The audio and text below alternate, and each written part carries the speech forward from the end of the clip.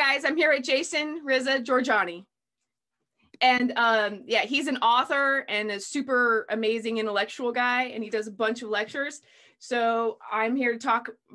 Okay, we could talk about a million things, but the primary thing I'm going to talk about today with him is the Breakaway Civilization.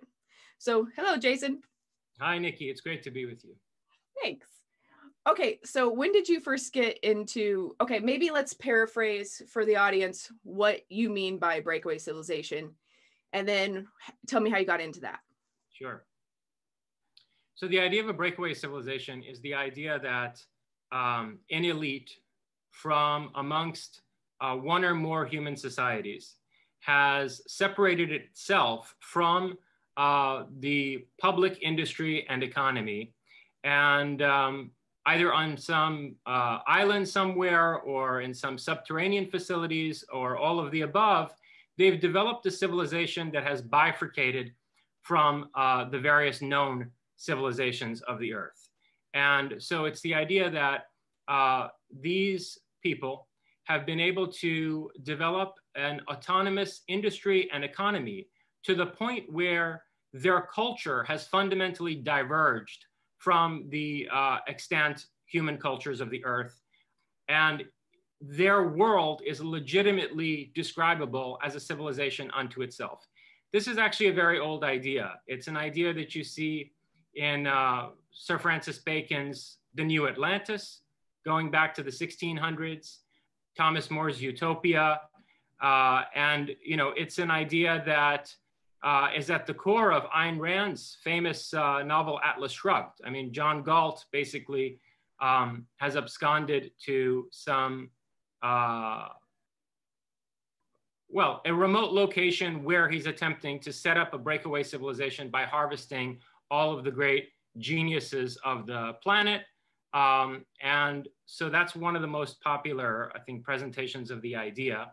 But you also had a rather bizarre documentary style film made in the 1970s, I think, on British television called Alternative 3, where the scenario was that a group of scientists had come to the conclusion that the Earth was going to face imminent ecological catastrophe. And so they started to colonize Mars secretly in some joint collaboration between the United States and the Soviet Union. And the media becomes aware of this through the disappearances of numerous high-level scientists in various fields. And it turns out that they're basically being transplanted to this breakaway civilization. So it's an idea that's very old. It's been floating around. It's been presented in literature and in film. And I ultimately came to the realization through decades of study of the close encounter phenomenon that a significant component of this phenomenon is the idea of a breakaway civilization. Yeah. Okay, so for me, I came to it more from which I also am into the UFO encounter stuff too, but for me, I came for it more through looking at like megaliths, and kind of going like,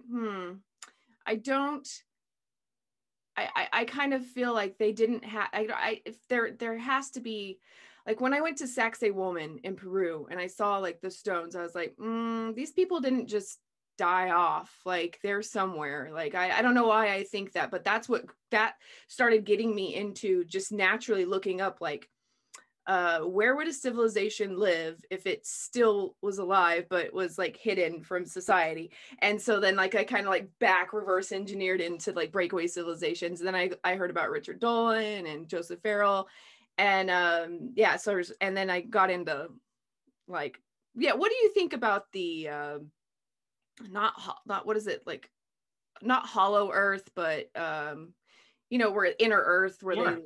they live underneath the earth kind of thing. What do you think about that? Sure.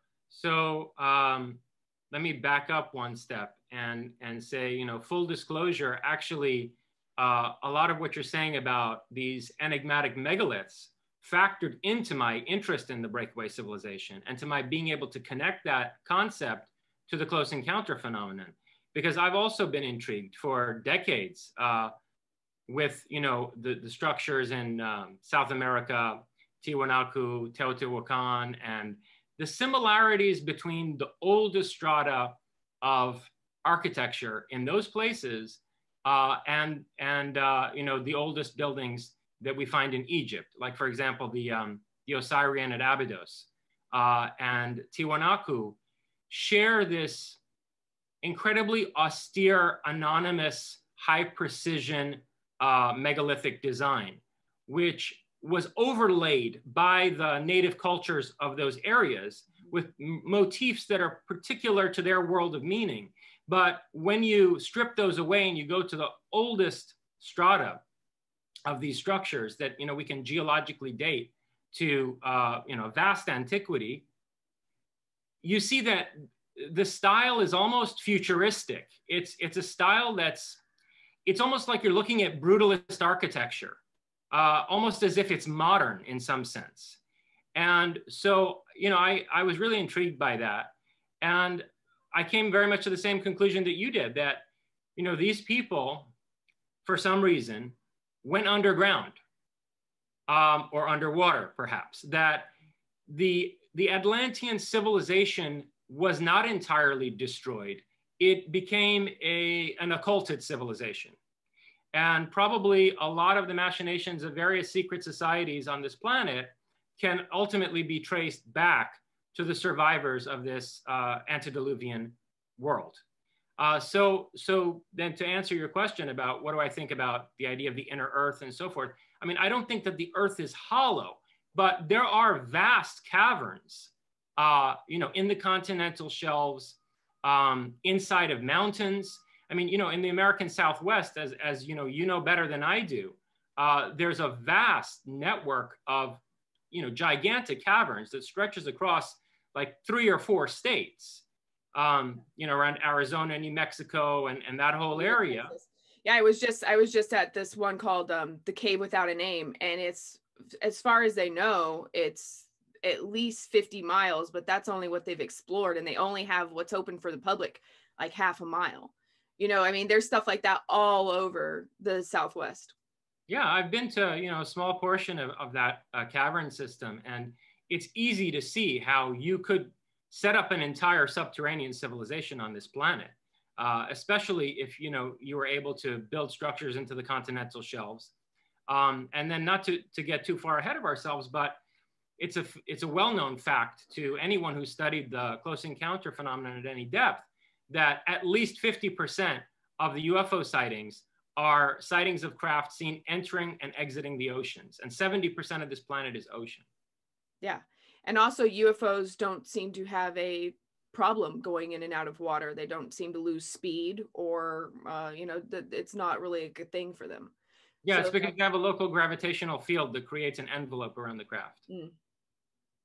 So, okay, here's where I've noticed a lot of the UFO people think that the breakaway civilization is just Nazi, which I think Nazis play into it, but and maybe they're the most modern rendition of it, but I'm sort of going more with the Atlantean, like it's older than 70 years from my perspective. So how do you marry those two together?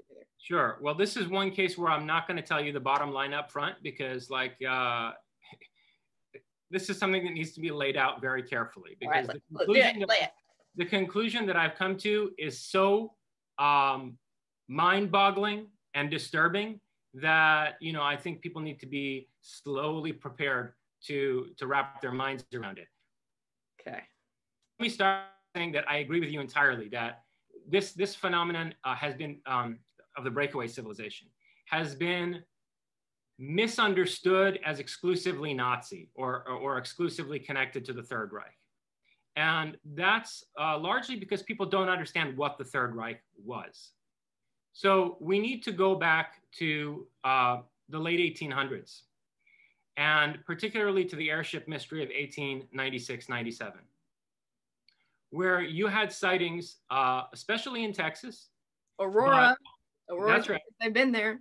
You had all these sightings of airships in Texas and in at least 10 other states, at least, particularly the western states and parts of the Midwest, of these giant airships. I mean, they were between 100 and 200 meters in length.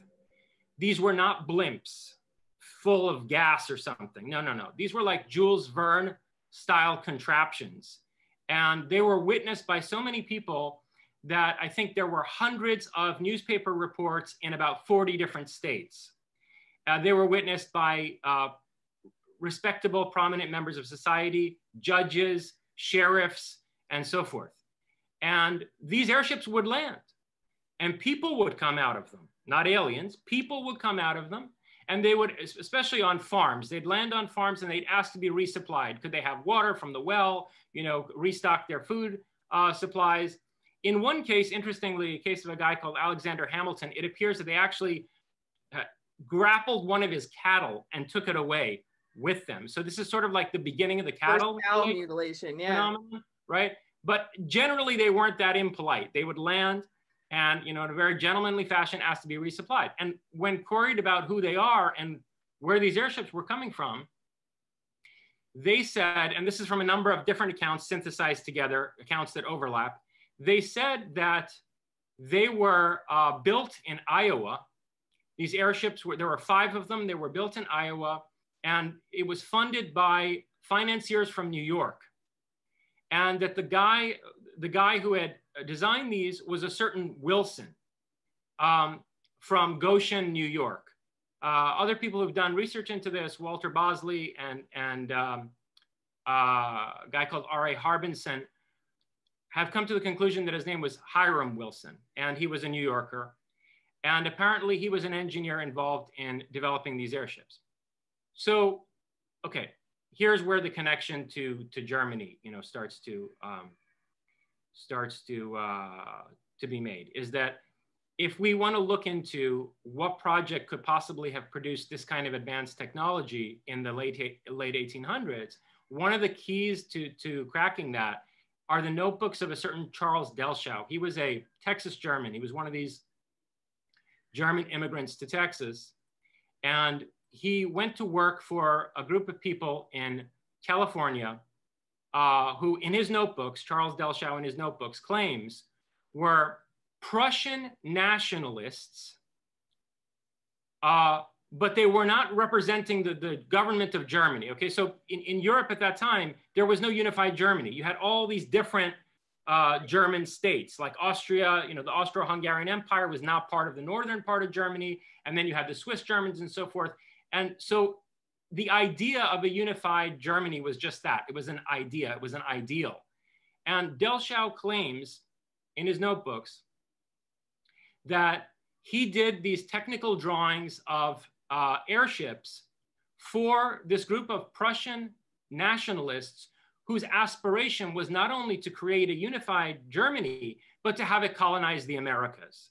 And that this was a private corporate group that was financing the construction of airships in the Americas for the sake of the colonization and resource mining of the Americas, both North and South.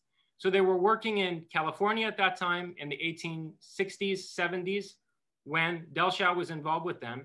And it appears that the 1890s airships were the outcome of that trajectory of research and development. And they were seen extensively through South America as well, in Colombia, in Venezuela, in the 1870s. And, you know, one thing to consider in that respect is, where would these airships land? I mean, one Texan during the 1896-97 flap said that the airship operators who landed on his farm, in exchange for resupplying provisions, they offered him a ride to South America and back, like in a day, right? So where would they land in South America? Well, it turns out that these Prussians had bought something like 50,000 acres, 50,000 acres of land in Patagonia, Argentina, where interestingly enough, and we'll get to this later, after World War II, you know, fugitive Nazis took refuge. So you had this whole, you know, apparatus that was intercontinental between Germany and North and South America already in the 1890s. And the last thing I'll add before I want to hear your reflections on that is that people generally aren't aware how many of the leading industrialists and financiers of this country, namely the United States, helped to create the Third Reich. J.P. Morgan appears to have been the financier behind this airship project in New York, that New York financial firm that the pilots referred to when they were asked about, who was backing this project. That appears to have been J.P. Morgan. Now, J.P. Morgan, with his Chase Bank, together with Allen Dulles, who would eventually set up the CIA, and John Rockefeller, these three men were the principal financiers for the rise of fascism in Europe, not just Nazi Germany, but also Mussolini's Italy. They were the people who were pumping most of the money to back the rise of fascism in Europe into Europe from America through the banking system. And then you had Ford, who was an ardent fascist, who was helping Hitler to build tanks after we were already at war with Germany. And then you had IBM, whose German division Dehomag was about a decade in advance of the American IBM in terms of technology, we found out when we went into the ruins of Germany in 1945. So IBM is helping them on the front of computer technology. You had all of these top American industrialists and financiers helping the rise of the Reich, and you had this Prussian corporatist group here trying to develop airship technology to colonize the Americas. So that deeper and broader context has to be considered before concluding that this is some kind of a Nazi project. No, actually, Nazi Germany was like a field laboratory for a kind of intercontinental Anglo-Saxon elite that was interested in the development of advanced technologies for resource exploitation and other things. Wow. Okay. So is that, where does the Vril Society and then I think it is interesting that you have the Nazi party really interested in the eugenics of the blonde hair, blue eyed. And then you have the whole, that's like what a lot of the ETs look like anyway. I mean, so where does that all come into to this? Okay. So step by step, we'll lay that out. But that's the perfect follow-up question. Yeah, but I mean, like, I do feel like, and then isn't Prescott Bush? He was in Deutsche Bank and some other kind of financing for. I mean, it goes on and on. The amount of. Oh yes. Yeah, it's insane. Yeah, and the South America stuff. It's interesting because they still have German towns in Patagonia. Like when I went to Chile, I was like, it was really interesting because, like, that's not just hearsay. Like that's like very real that they escaped down there, and that's what it's at. So, yeah. I mean, yeah. Wow. And the Texas thing, where I've been to is the Aurora, Texas had a crash of a craft in 1898, I believe. And then they buried they called him the man from space or something like that. Or maybe it was Martian. I can't remember, but they gave him a Christian burial. Like it's in the Dallas Morning News. Like there's an article about it. And it talks about, it was a flying, I don't know.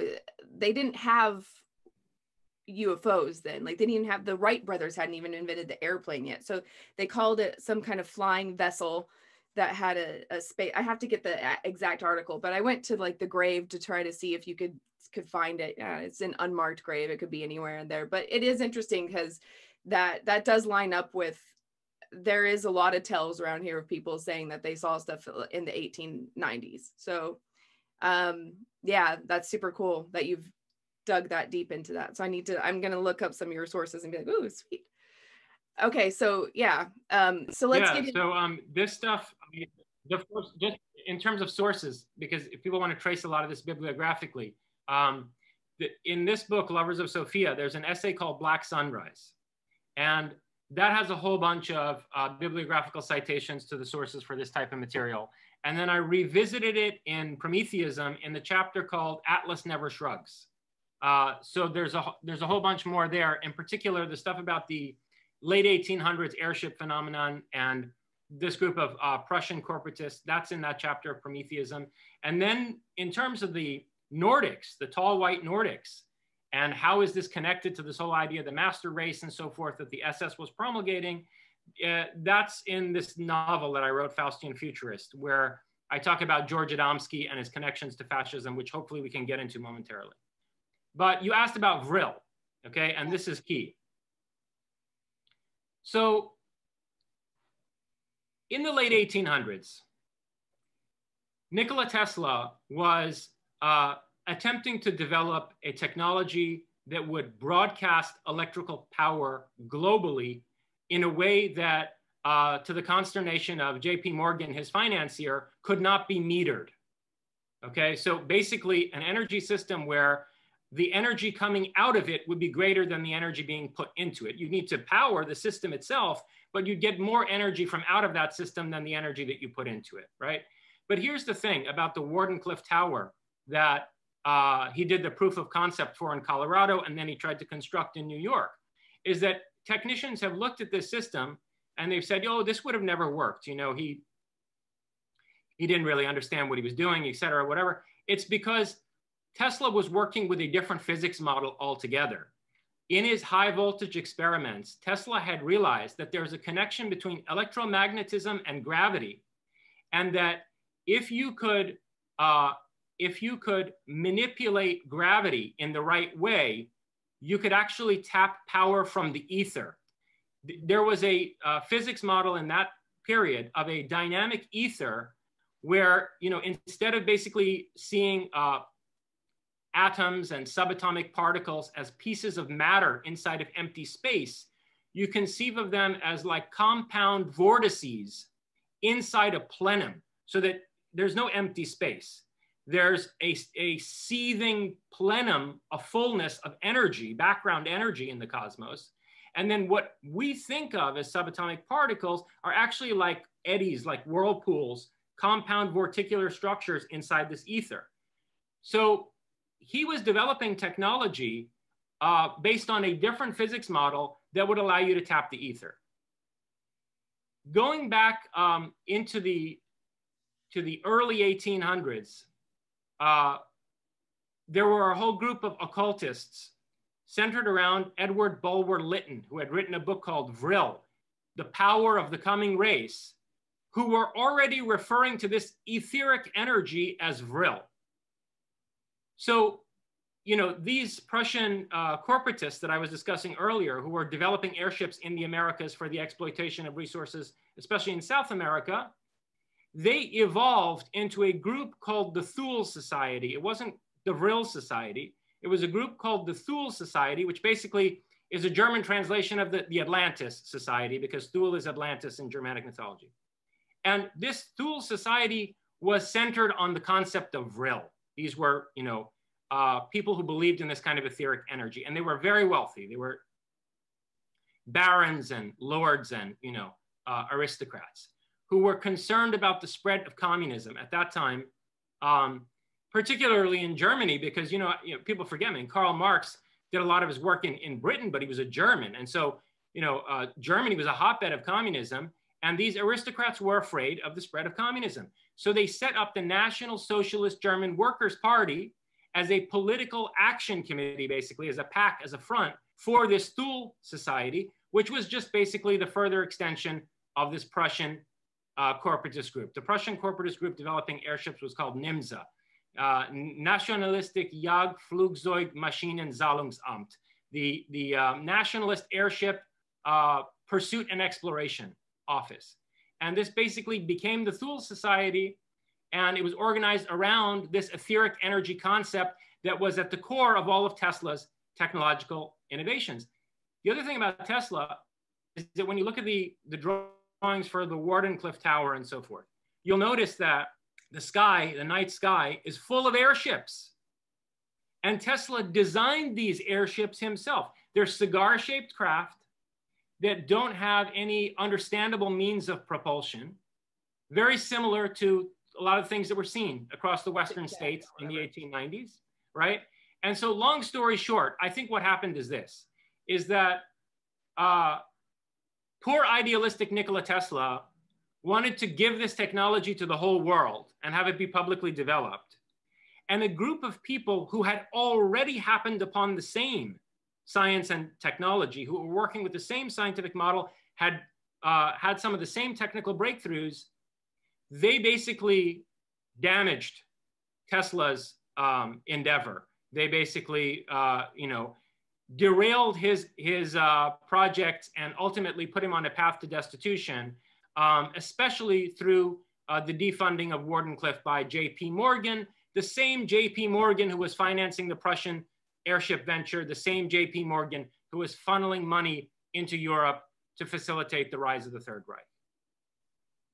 Wow. Okay. I've not made that connection. That's really cool. And by the way, Nikki, the Chase bank logo, in case you've never noticed, is a swastika.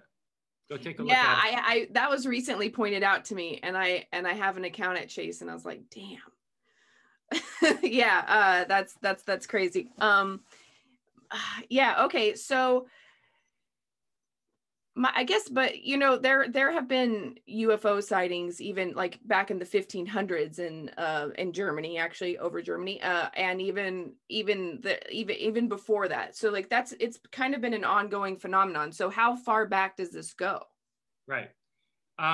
Here's the problem, and again, like I don't want to melt people's brains right away. Okay, so let's just take this slowly. Here's the problem. It's a problem involving time and the nature of time. Because when you're dealing with the manipulation of gravity, you're dealing with the warping of space-time. So in Nazi Germany, actually in Prague, in occupied Prague in 1944, there was a project called Kronos. In other words, Project Time. Kronos is the ancient Greek lord of time, the ancient Greek titan of time. And there was this project run by Hans Kammler, at a think tank named after him, the Kammlerstab, the Kammler Staff, a think tank located in the outskirts of Prague. And they were developing a 9 to 12 foot tall bell-shaped device which contained two counter-rotating cylinders, counter-rotating through electromagnetic force, right? So this thing would be, it was powered by alternating current, and it was repeatedly shocked by direct current, which would make these cylinders counter-rotate. And the cylinders were rotating a serum that was a compound of a certain isotope of mercury with thorium. And the idea was that based on this alternative physics model that Tesla was already working with, subjecting this serum to torsion in that way, shocking it electromagnetically, would cause a reaction in the mercury thorium, the way that, let's say, you're trying to cause a fission or a fusion reaction in uranium or plutonium in a nuclear weapon, right? Okay. It causes a reaction in this serum which opens up something like a singularity. It creates a vortex. The vorticular structure of the mercury thorium coagulates into a controlled singularity. And this can become a source of power. So then, you know, you got electrical cables hooked up to this bell, and suddenly the energy that's coming out of this thing is greater than the energy that's coming into it. It's like a power plant. But what they also noticed in Project Kronos, I don't think they noticed it. Actually, I think the name of the project shows that this is really what they were after, is that there would be time distortion effects. The scientists, the first series of scientists involved with this project started to notice that time was going by at a different rate for them inside the laboratory than it was in the outside world. I mean, not drastically, but perceptibly. And they all came down with kind of organ failure, okay? And a lot of them died. So then they started testing this thing on plants, and they would see that the plants that were put inside the bell enclosure on a ceramic floor and so on and so forth, these plants would just like, basically, they would atrophy from inside. They would like just degenerate on a cellular level and collapse in on themselves. And then they tested it on concentration camp inmates. And they basically realized that we've got a device here that warps space-time. And yes, you can get energy out of it. But, you know, the greater significance of this thing is that, oh, and it levitated, right? So when they would turn this thing on, they had to have it chained to a rig because it would levitate. due to a development of a local gravitational field around the singularity. And so they had a power plant that was also a space-time warping device. All right, now, how do we get from there to UFOs, right? And the whole history of UFO sightings. There was another project also located, I don't know what these people had with Prague. Why, I mean, I guess it's a beautiful city or something. But they also had another project located around Prague that was attempting to solve the problem of what's called the suctioning of the boundary layer in aeronautical design. So, you know, an aircraft traveling at very high speed, an aircraft that has wings, that has any kind of protuberances, traveling at very high speed, develops a sheath or pocket of air resistance around it, which impedes the speed and maneuverability of the aircraft. And so, you know, the Germans, like any other great aeronautical engineers, started to think of ways that they could get rid of what this boundary layer, they call it the boundary layer. How could they get rid of this boundary layer, especially to develop military aircraft that would be better in dogfights? They could turn faster, you know? And so they started putting slots inside the airframe and with, you know, vacuums inside them. So the slots would basically vacuum off the boundary layer. They would suction the boundary layer. And long story short, they came to the conclusion that, so they started designing more and more aerodynamic craft. And for example, you get the Horton Brothers design that was the prototype for what we then took and turned into the B-2 stealth bomber. They had this flying wing, right? And the whole reason they were developing stuff like the flying wing, the reason the Hortons and others were doing this was to get rid of the boundary layer, to create the most aerodynamic aircraft you could with these suction vents and so forth. And finally, they came to the conclusion that the best design for something like that is an aircraft that has no wings at all. It would be a circular airframe, a disc-shaped airframe, where there are suction vents all around the disc. And it's just suctioning off the entire boundary layer. So there's no air resistance around this thing. And as they put it, it can slip through the air like a soap bar. It just, you know, and you can make 90-degree turns at very high velocities. So they were building this airframe. And these things, these saucers, Habermas, Maffei, and who was the other guy? There was an Italian involved also, Belluzzo, because they were, you know, collaborating obviously with Mussolini's government. These people developed a jet-powered airframe for the purposes of ultimate aerodynamic maneuverability. But then they had this Bell project going on, right?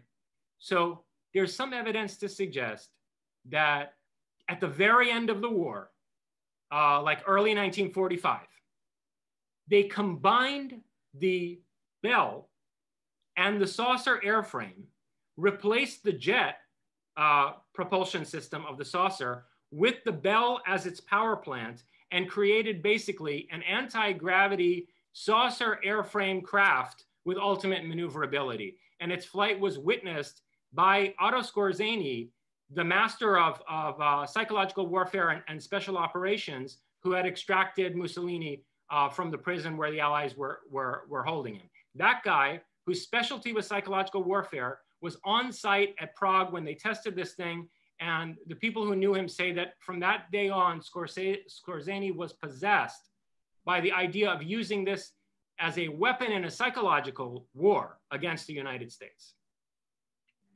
Wow. What that makes me think though too about the time dilation within the saucer or within the bell shape thing is maybe that's why we have the little grays, like the little, because like a lot of people say they're android or they're not 100% biological.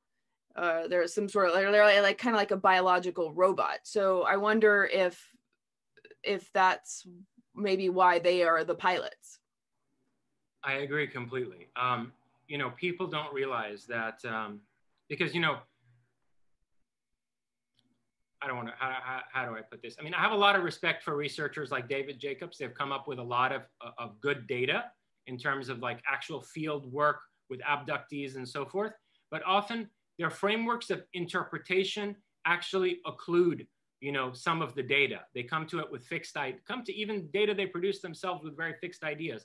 Like, for example, in a lot of the cases that Jacobs looked at, people would remember tall blondes looking over them.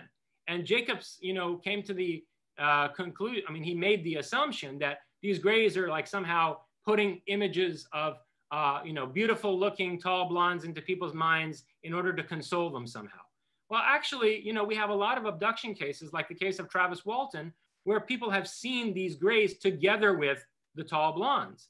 And Walton in particular was convinced that the grays were robots, that they were biological robots who were working for the tall blondes. And, you know, if you were engaged in mass abductions of people, you'd be morons to go do it yourself. Obviously, you're going to send the robots to do that, right? Yeah, exactly. Yeah. So you're going to send the robots on these little scout ships, and maybe you know, there's also issues that have to do with radiation, why you wouldn't want to necessarily be in those scout ships. And you bring them back to a place where, you know, maybe you have some degree of interaction with them, but mostly that will be handled by the androids. So yeah, I agree with you. So what, like, how does this connect to the moon? Because I know the moon is supposedly has, well, it's odd that we haven't been back in 50 years, right? So, you know, I was always underneath the impression that either the whole damn thing's a hoax, or there's, or you know, it is someone there. And I'm a big Linda Moulton Howe fan, and I've heard you talk about how, you know, the astronauts don't really have any memory of what's going on there. And then also there is, like, Linda Moulton Howe had some sort of interview where a friend of Armstrong said that when they got there, there was people there already. So how are the moon-based people connected? Like, do you think that this is the people who are developing this in the 1800s who went up there, or do you think that that's more like Atlantean? They've been there way longer. That's like the monitoring race. What do you think is going on with that? You know, it's very hard to talk about these things because, I mean, I've come to some conclusions about this that are just, they're appalling. They're appalling and mind-boggling. So okay, how to approach this? Ingo Swann was the leading remote viewer for the Stanford Research Institute project that was funded by the CIA in the early 1970s to basically keep up with the Soviets and the psychic espionage that they were doing. And, you know, he helped develop the protocols and so forth for the program. And in the mid-1970s, Ingo Swann was contacted by someone in an even deeper black project who, again, long story short, took him to an underground facility and had him remote view the moon. And Ingo Swann saw a titanic megalithic city on the backside of the moon. It wasn't made of metal. It looked like Teotihuacan, except that there were also, you know, radio telescope type dishes there. And I mean, clearly advanced technological structures, but mostly not made of metal. There were obelisks. There were various types of polygonal buildings. And here's the most disturbing thing. Ingo Swann said that the people on the moon look like Europeans. They're these tall, you know, Nordic looking people. And they were employing slave labor to mine the moon. Okay. Now, it's one thing if just some remote viewer says this, but the guy who had him on this project, this Mr. Axelrod, who recruited him to do this, said the reason that he had brought Ingo in was because they had photographic reconnaissance of this city, and they wanted to check their interpretations of what they could see in the photographs against what a remote viewer would come up with. And so that brings us to the story about, you know, what Karl Wolfe saw. Karl Wolfe was a photographic reconnaissance repairman. He would fix the machines that were bringing in images from the U-2 spy planes and the spy satellites that we're using in the 60s and so forth to spy on Soviet missile installations. And he was at Langley Air Force Base, and he was told by his commanding officer to go to this building run by the NSA. And at that time, you know, nobody knew what the hell the NSA was. The NSA was super secret until like the late 70s, early 80s. Nobody even knew the agency existed. I mean, common people. Even in the military, he didn't know the agency existed. So he assumed it was a NASA facility. And in particular, he assumed that because when he got there, They were processing images from the Lunar Orbital Reconnaissance, okay? And Wolfe goes into this room to fix this machine that's processing images from lunar orbiting satellites and creating mosaics of these images. And he basically sees a base on the backside of the moon. I mean, not a base, a city, okay, a gigantic city. And Wolfe had no idea about Ingo Swann's testimony and vice versa. And Wolfe says that what he saw in these photographs, which were incredibly high fidelity photographs, like made by, you know, satellites of the same type that can read license plates from space. And he described exactly the same type of megalithic structures that Ingo Swann did, saying that it looked more like manufactured stone than, you know, any kind of metallic structure or steel and glass or anything like that. So we have independent confirmation of the kind of things that Ingo saw on the moon. And so then you have to ask yourself, like, what the hell is going on here? Why are there a bunch of white people up on the moon? You know, how are they using slave labor, right? And like, how is this connected to saucers that were being manufactured at the end of the war? Okay. And so and why haven't we been back since 1972? I mean, they can't use they throw money away like it's water. So it's, they can't use the money, you know, cause that's a big, anytime you ask a complete and total, I don't know what the right word is, muggle is what I like to say, or like a sleep person, they'll just be like, it's because it's expensive and we already went, like, why would you go? That's the reason they give you. But there has to be a real, if we went, there has to be a really, really real reason we haven't gone back in 50 years. I want to come back and talk about the Nordics, but before that, I want to say something really hair-raising, you know, in response to what you just said, right? Why haven't we gone back to the moon in 40 years? First of all, we didn't need to go to the moon in rockets. There were numerous mainstream media stories in the 1950s, in the mid-1950s, in like the New York Herald Tribune, that were quoting the top aeronautics journals of the time, saying that leading American aerospace companies like Martin Aircraft, which later merged with Lockheed and became Lockheed Martin, Convair, Lear, you know, the guy who invented the Learjet. Yeah. These corporations were all about to develop anti-gravity aircraft. This was reported on at length in tens of articles stretching from 1954 to 1956 in mainstream American press, okay? And you had people like, you know, the chairman of Lear Corporation come out and say, yeah, we've already demonstrated that this works in the laboratory. It's just an engineering, you know, it's just an engineering project at this point. We just need enough funding to develop this on a large scale. You had the head of Martin Aircraft, again, which later became Lockheed Martin, say that within a time span equal to the Manhattan Project, they would be able to have craft that could create a local gravitational field and take you from New York to Sydney in 1 hour. And that these things could go into space without the pilots feeling any kind of, zero gravity or any kind of even, perturbance. I mean, they would it would feel like standing on the surface of the Earth because the craft had a local gravitational field. And they're giving like statements to the press about this stuff and holding conferences on it. Then all of a sudden in 1959, dead silence. And no one ever reports on this again. No one ever hears about it again. There's like a couple of stories where the same newspapers, like the New York Herald Tribune that had been reporting on it, say, well, we can't get any word out of Martin Aircraft about that gravity thing they were telling us about for years. Maybe it's because they've had some breakthrough and now it's been declared top secret. Okay, so the first thing you have to realize, and then, it's worthy of note in that regard that before Ben Rich, the CEO of Lockheed, died in like the 1990s or something, he had made a statement to the effect that we have had the technology to take ET back home, but it'll never be released to the public, right? And this is the same Lockheed, that merged with Martin Aircraft that was developing these things in the 1950s. So the first thing you have to realize is that the whole goddamn Apollo mission was a smokescreen. The whole thing was, and who was running it? Okay, Wernher von Braun. Yeah. wasn't just your average rank and file Nazi. The guy was an SS major who was using slave labor inside hollowed out mountains to build V-2 rockets to pour down on civilians, all right? And then he created an Apollo program team that consisted of like Kurt Davis and, you know, half a dozen other high-ranking Nazis. Like 70% of the Apollo team consisted of his buddies from the SS, from back in the SS days. And they were setting mission dates.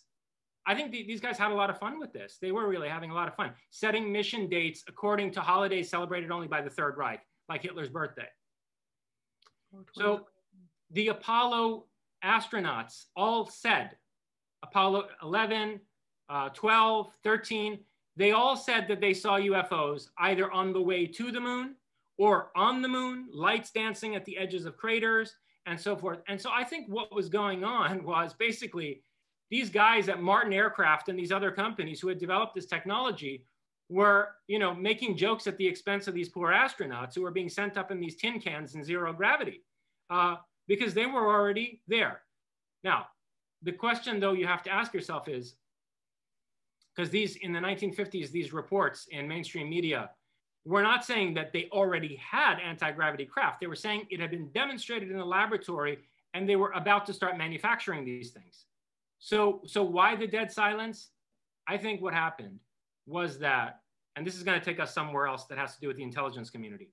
I think that what happened was, after putting up with this for a couple of years, some people very high up in the intelligence community came to, like the CEO of Martin Aircraft, came to you know, the chairman of Lear and said, listen, folks, we have this already. And we'll deal you in. But you have to understand, this stuff is not going to be developed in the public sphere.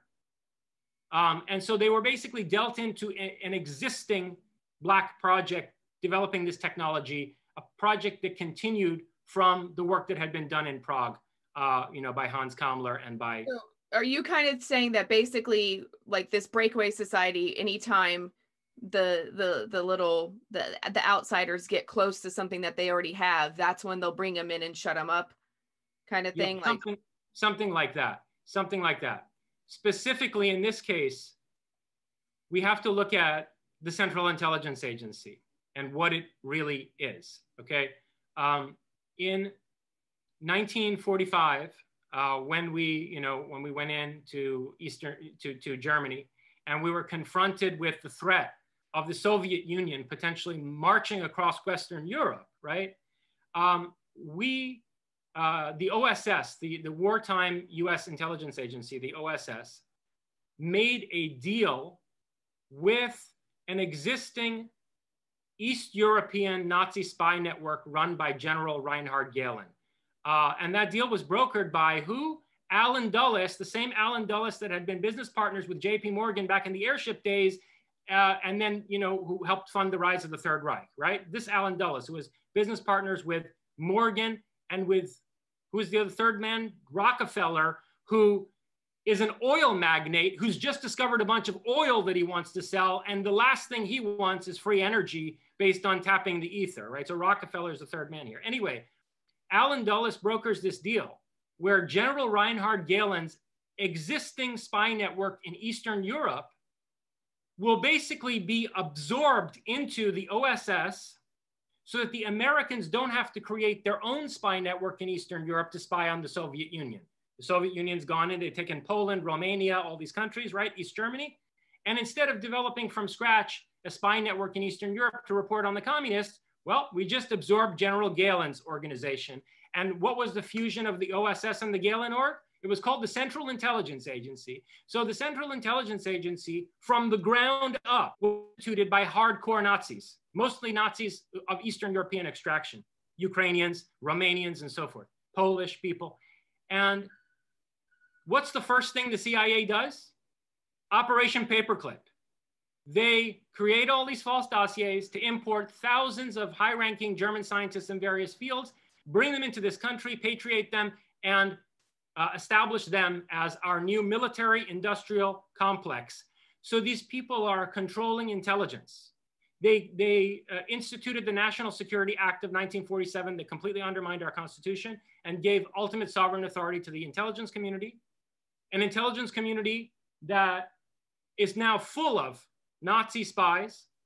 And these Nazi spies bring over their scientist buddies by the thousands and set them up as the bedrock of our military-industrial complex. So it's pretty clear to me who came to Martin Aircraft and to Lear in the late 1950s and said, I don't think so.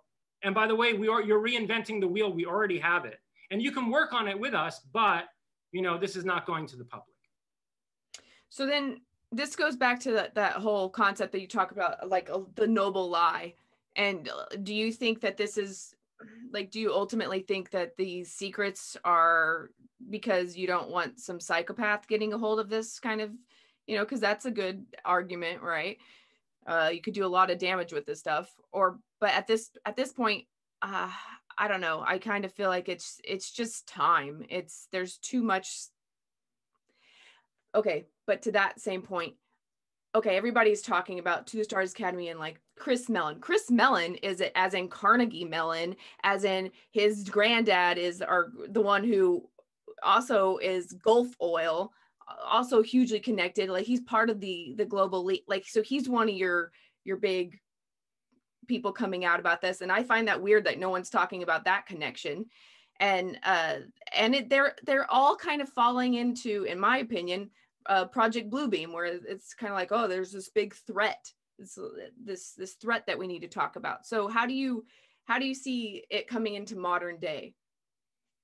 Look, this thing is it's an insult to our intelligence. Anyone who spent any time studying the close encounter phenomenon, the idea that this Mellon character just somehow managed to leak a few videos and then there was a public outcry and, like Lue Elizondo, the hero, who's like, turned against the intelligence community and is a champion for disclosure. And now we're going to know what's been going on all these years.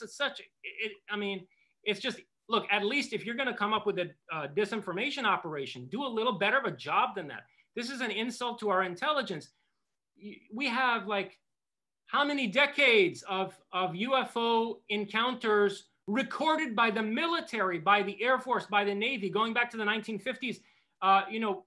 People like, what was his name? Kehoe, Major Kehoe, writing in the 1950s, coming out of the Air Force about all the encounters that they had.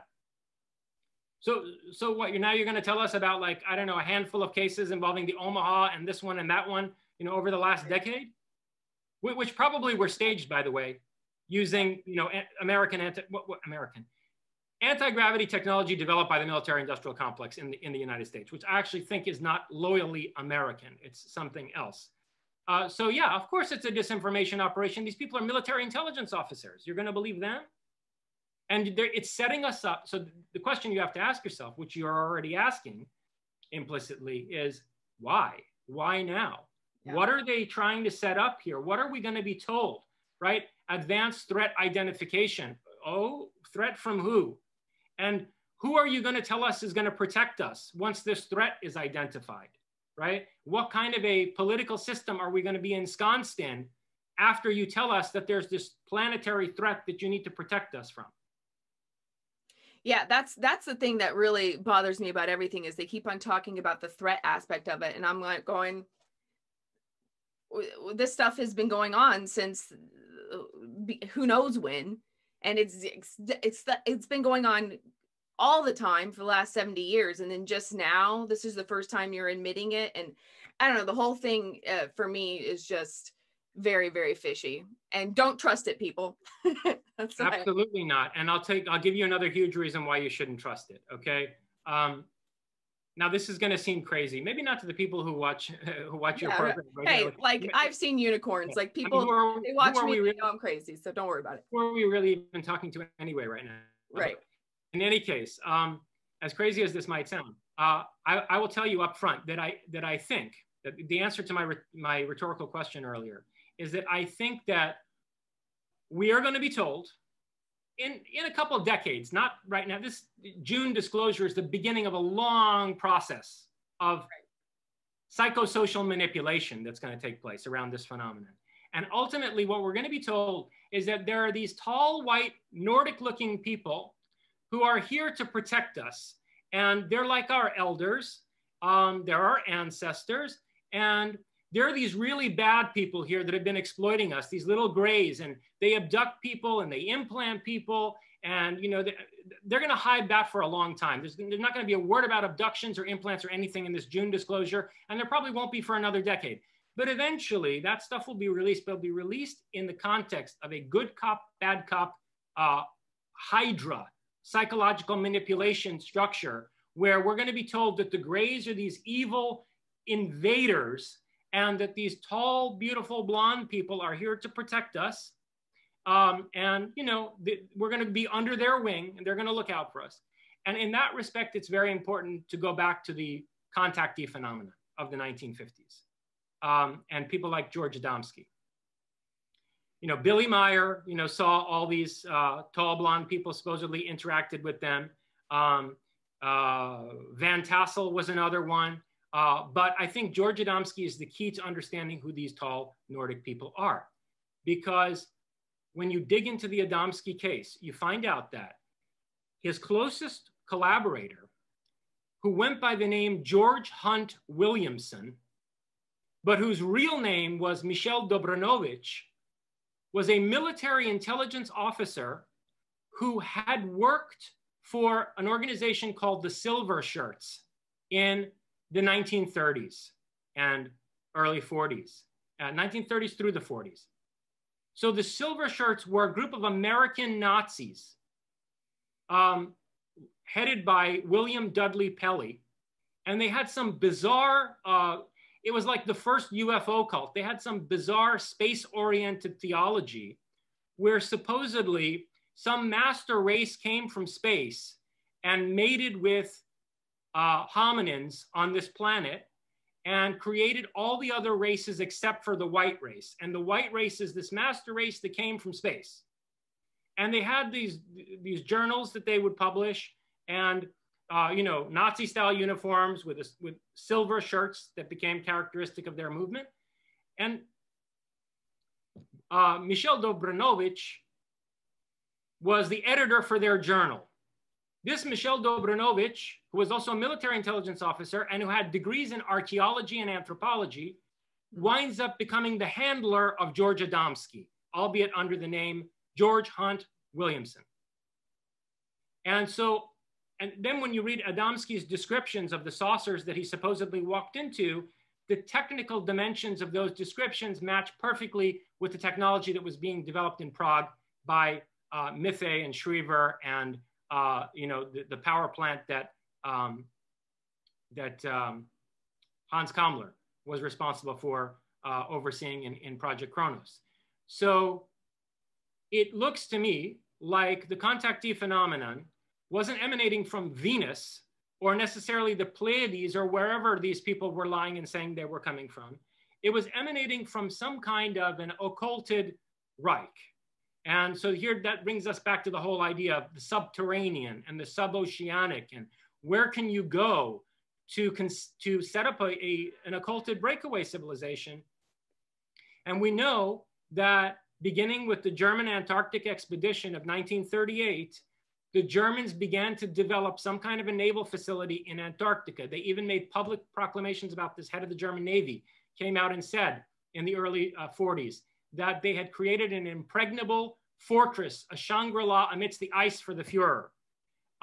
And lo and behold, in 1945, after the end of the war, we intercept U-boats between Argentina and Antarctica. And as I think probably provoked by that incident, they sent Admiral Richard Byrd down to Antarctica with a huge fleet in 1946 in Operation High Jump, a fleet that, you know, looks more like a military expedition than any kind of, you know, reconnaissance effort.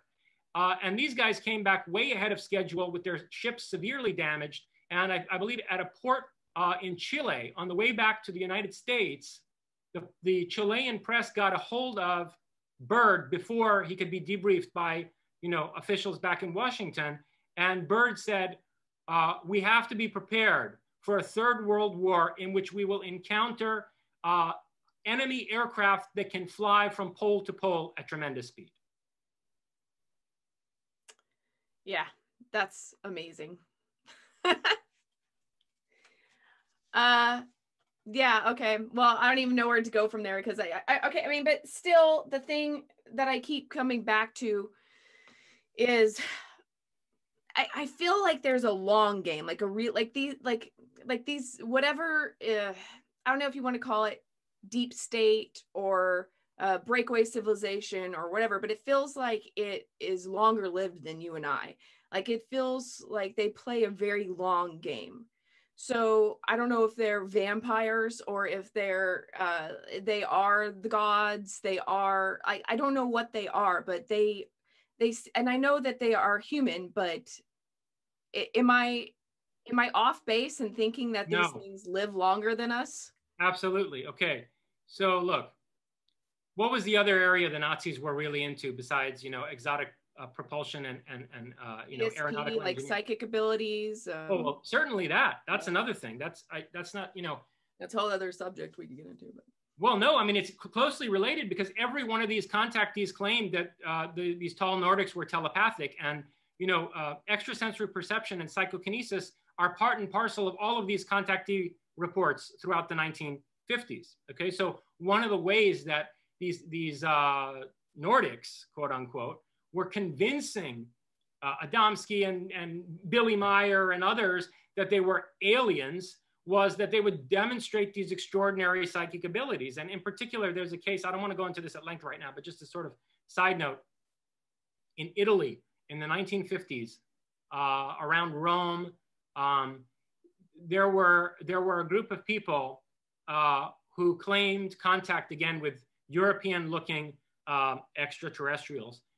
And their accounts of their involvement with these so-called amici, these friends, like Space Brothers, friends is what they call themselves, are full of incidents of telepathy and psychokinesis. So they were using, you know, these psychic powers to awe them into believing they were dealing with aliens. Anyway, so yes, the Nazis were deep into psychic research. Our American psychic research and the Soviet psychic research were both based on what we discovered when we went into Germany. But where I was actually going was the Nazi interest in genetic research, right? And although it has to be said, this is another area where people too narrowly focus on the Nazis. The idea of creating a master race through eugenics came from America. It came from Anglo-Saxons in America. And these people who, again, funded the rise of the Reich in Germany, I mean, it went both ways. You had Prussians funding development in America, and then you had American financiers and industrialists funding the rise of the Third Reich in Germany, right? So there's this symbiotic relationship. But my point is that the idea of developing a master race through genetic manipulation was imported fully from America into Nazi Germany, and it was another area of research that they were obsessed with, right? So, I mean, if you have people who live longer than us, well, that you know, suggests that they've cracked the genetic code and, you know, altered human genetics in a way that drastically expands lifespan. And where this is all really taking us is back to why Project Kronos was called what it was called. And, you know, this is the brain melting conclusion to all of this that I didn't want to throw at people up front. Think about it this way. Time travel, if it's feasible, and, you know, physicists admit that it's feasible. If time travel is possible, which it is, it's got to be invented by somebody at some point in human history, right? I mean, there's got to be somebody who's there when that happens. There are going to be the people who are the first people who just happen to crack time travel as a technology. Well, look, if the SS was manipulating space-time with a device like the Bell, they're not only going to get anti-gravity from out of that, they're going to get a space-time warping device from out of that. And I think one of the reasons that this spider of the, you know, the Nazi intelligence apparatus imported into the United States descended on those aerospace companies in the 1950s and told them to shut up is because they said, listen, you idiots don't realize You're not just developing some aircraft that's going to get people from New York to Sydney in an hour. This anti-gravity technology is going to produce a time machine. And that's not technology that we can release to the public because it's going to disrupt the time continuum. I mean, look, the ultimate secret project is the project to develop time travel technology. By nature, intrinsically, it has to be a secret because you can't have Joe, Charlie, and Mo dicking around with a timeline on a regular basis because they want to, you know, like use their foreknowledge of the stock market to get rich or something, or bring back a dead relative or whatever. You can't do that. That's a technology that needs to be extremely tightly controlled. So that brings us to you know, the question that you keep asking. What about the antiquity of this phenomenon, right? I mean, why is there a megalithic city on the dark side of the moon that looks like what's in Egypt, that looks like what's in, you know, Tiwanaku? Why did the Mayans tell us that tall white gods came to them in boats without paddles and brought them civilization, right? I mean, why is this the description of the Anunnaki? I'm sorry to say, you know, I can really only come to one conclusion. It's a terrible conclusion, okay? It's a terrible conclusion, but look, the Germans and their, you know, associated corporatists in the Anglo-American world were ahead of everybody else in the world in every other area of technology. Why would we not assume that if by the mid-1950s, American aerospace companies were on the verge of manufacturing these kinds of anti-gravity time machines, why would we not assume that the Germans were there a decade earlier? Yeah. So you think the Germans are discovered time travel basically and are... I don't see any anthropologically sound reason why it would be the case that only white people are seen aboard these UFOs, right? I mean, people see grays, which I think are androids. People see reptilians, which, I mean, that's a whole other subject we could get into, but I think they're a genetically spliced species, that they're not a naturally evolved species. But as far as human beings, right? I mean, humans, there are no black people apparently on these, you know, UFOs. There are no like Japanese people. Why are there only white people? And why is it the case? I mean, there's no anthropological reason for that. Why is it the case also that these civilizer gods that we encounter in the records of the ancient Egyptians and the South Americans and also, by the way, in China, you know, there are pyramids in China, and there are mummified remains of tall white people that have been found in China around the same area as those pyramids. And I think one of the reasons that the Chinese don't want the archaeological community in those pyramids is that they're going to find mummies of these tall white people, and it's going to have to rewrite the history of Chinese civilization, which they don't want, right? So, I mean, what is the deal with these tall white civilizer gods? What if? I mean, what if we have to consider the horrifying possibility that the Nordics, quote unquote, are literally Nordics? I mean, they're literally Anglo-Saxons who came up with time travel before anybody else, and they have royally fucked the time continuum on this planet. Yeah, I think that there's a lot of plausibility in that, actually. Yeah, that's kind of, it's funny, but it's probably, I mean, it's not, I mean, you have a lot of points that kind of match up with it. I do wonder about things like, how do you put deja vus or like Mandela effect or living dead time, like how do you put that in this? Excellent question. So it's at the center of all this. Think about it this way. If the mainstream physics community is correct that the only way time travel is possible is if it leads to closed time-like curves. They call this CTC, closed time-like curves. In other words, that we live in a universe where there's block time, where everything that we think is going to happen in the future has already happened. And all we're doing is kind of like moving through a pre-mapped contour of space-time. And we're fated to do things, okay? Because the fabric of space-time is entirely uniform. By the way, I'm gonna completely reject this notion. I know you don't like this theory, Yeah. so let's hear it. The fabric of space-time is completely uniform, going back into the past and into the future, right? It's just one fifth dimensional block, as they call it, block of time. And when you time travel, you create closed time-like curves where nothing that you do when you travel into the past can wind up being inconsistent with the past as it's been recorded. You'll just make true what already we know as a matter of history was true, right? So just space-time is going to work in a way where you're not going to be able to kill your grandfather, right? Because otherwise you wouldn't have been able to go back in time, right? So, because you wouldn't be.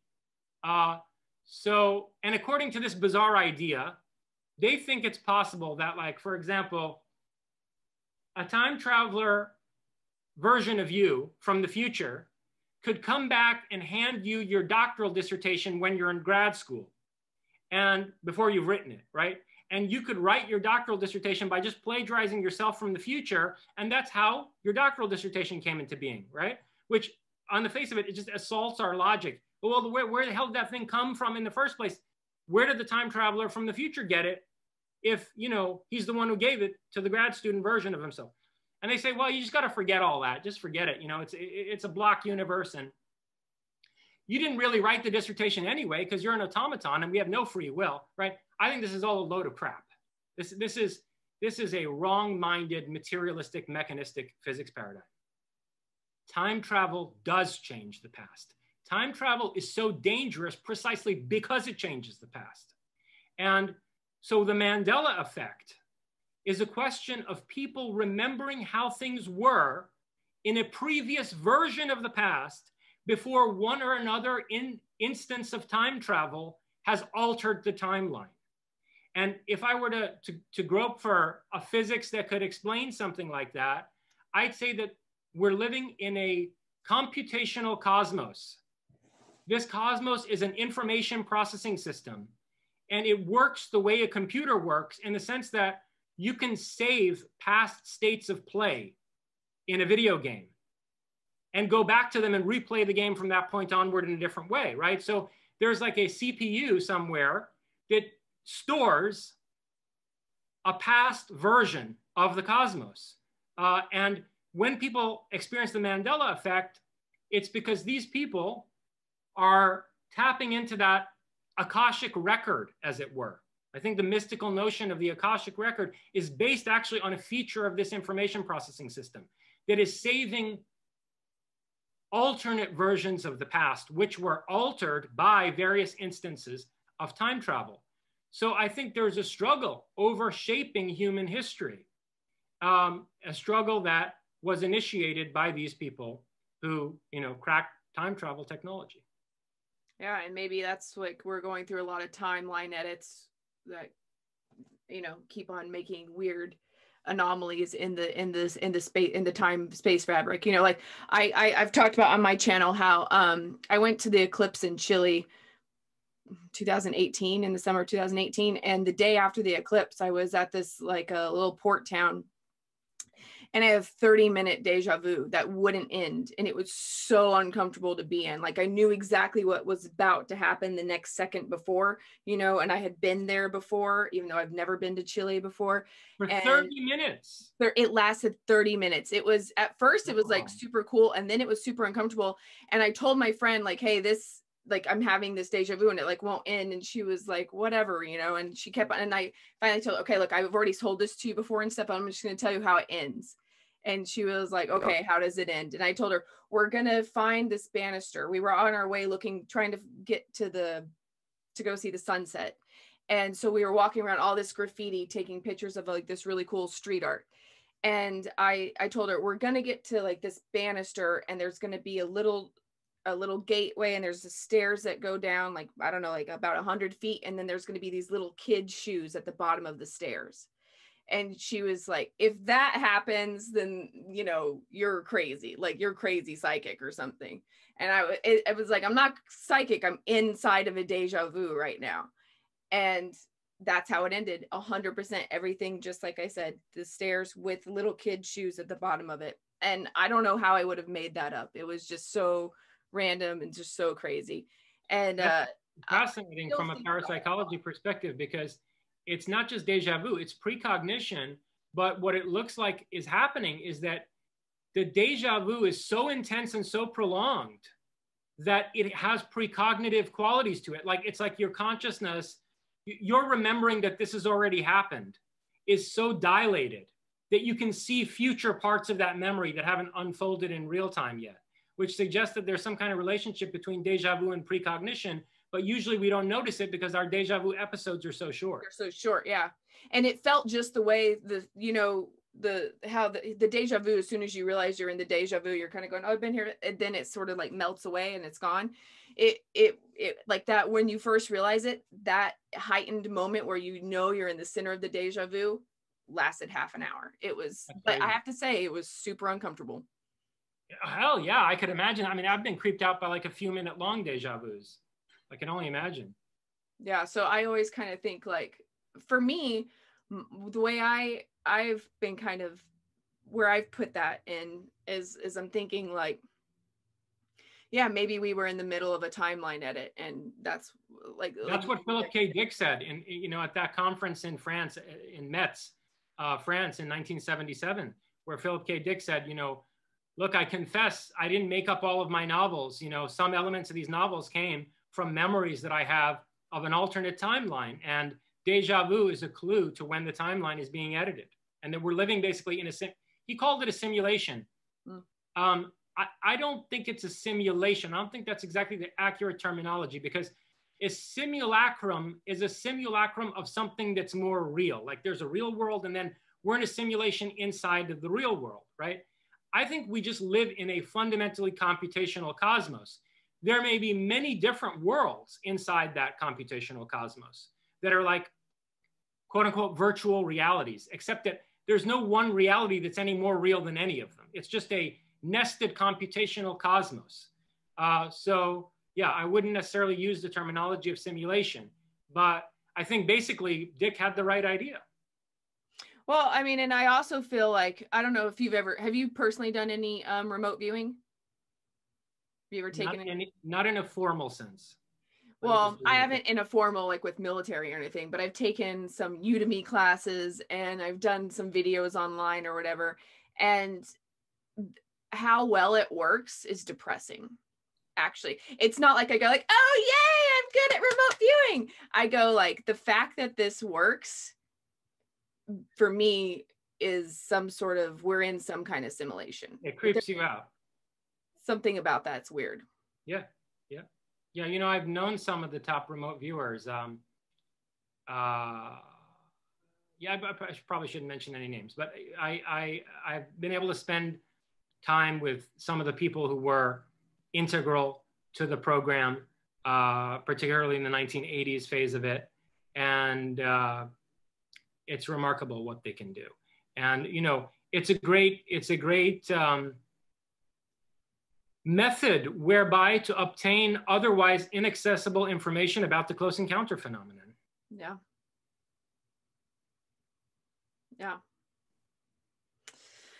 All right, well, Jason, I've had you for an hour and a half. I'm gonna let you get on with your day. This was amazing. I loved it. So tell us a little bit where people can find you, and about, like, I noticed you wrote 2 books in 2020, and that you also have announced that you're gonna write one specifically on the ET encounters.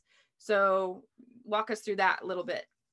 Yeah, people can just go to jasonrezajorjani.com. So yes, I'm working on a book that's focused on the close encounter phenomenon right now. The subtitle of the book will probably be something like The Meaning of Close Encounters. And, you know, it'll be very philosophical like the rest of my works.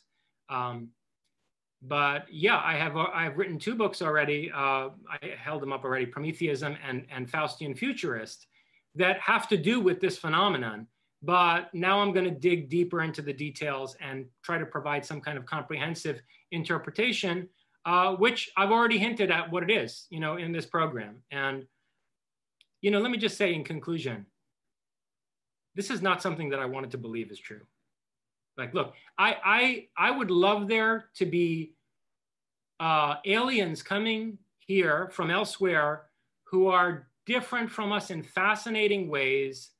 Like, I mean, if you think about the octopus and how different it is from us, right? Even on our own planet, what we could learn from an encounter with minds that are structured so differently would be absolutely fascinating to me as a philosopher. But unfortunately, most unfortunately and appallingly, I have to say that I don't think that's what's going on here. There's something going on here involving time, the technological singularity, and totalitarian control of human society. That's really what this phenomenon is about. Yeah, I mean, for me, I do think that's a very big portion of it, and that's the where your discernment needs to be really high. But there is like another element of I don't know what your thoughts on like the fairy realm is. Absolutely. Fantastic. We should have a whole other conversation about that sometime. Yes, let's do, because that is a whole other subject, because yeah. Yeah, I mean, it's connected, right? Because if we're living in a computational cosmos, there is a cosmic intelligence at a higher reference level than ours.